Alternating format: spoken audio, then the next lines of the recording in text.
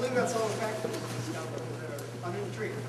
Thank you, John. I have never seen anyone give so many presents. I can hardly wait to see what's in them. Why don't Mr. Whiteside open them, Miss Cutler?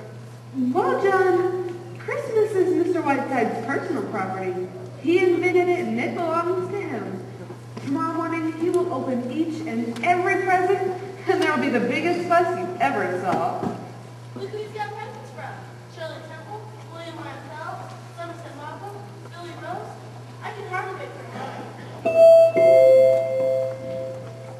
Mr. Whiteside's tree is so beautiful, too. Mr. and Mrs. Stanley have to keep their tree up in their room. They can hardly undress it. Good evening, John. Good evening.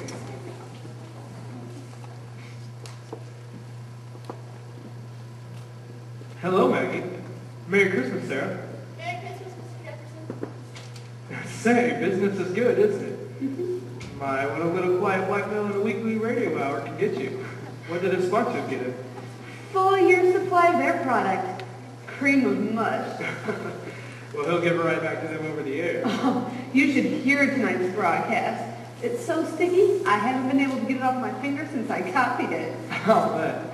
Look, Maggie, under the influence of God knows what, I just bought you a Christmas present.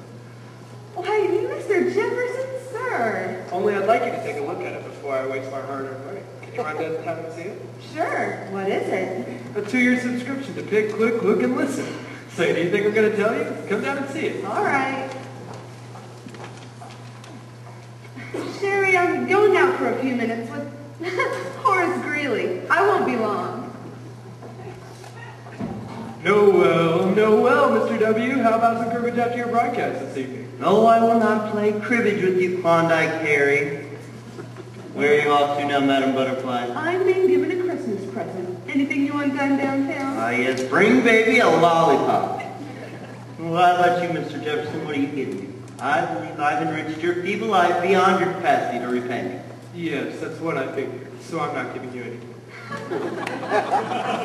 I see. Well, I was going to give you an old trust, but now I shan't. What time did you say those radio men were coming? Around 6:30. Don't worry, I'll be here.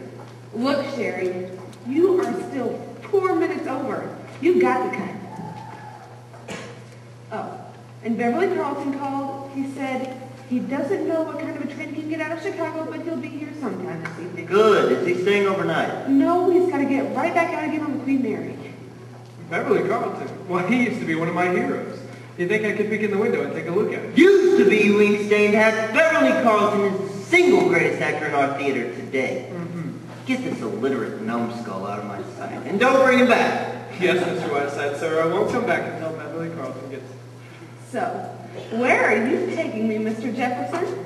I can't wait. I'm like a 10-year-old kid. You look like a 10-year-old kid right now, Maggie, at that. You look like a 10-year-old kid.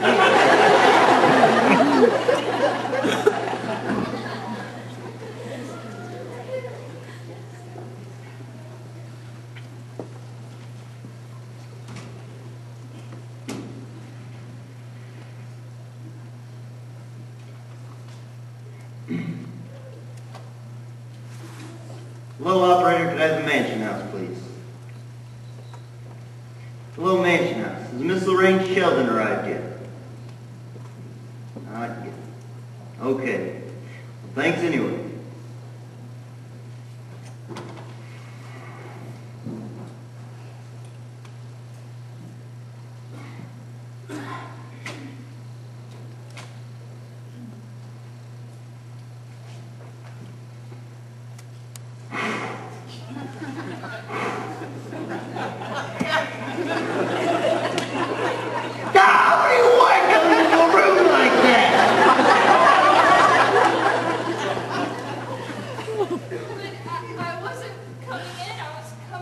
Miss Preen, you are clearly in this room, are you not?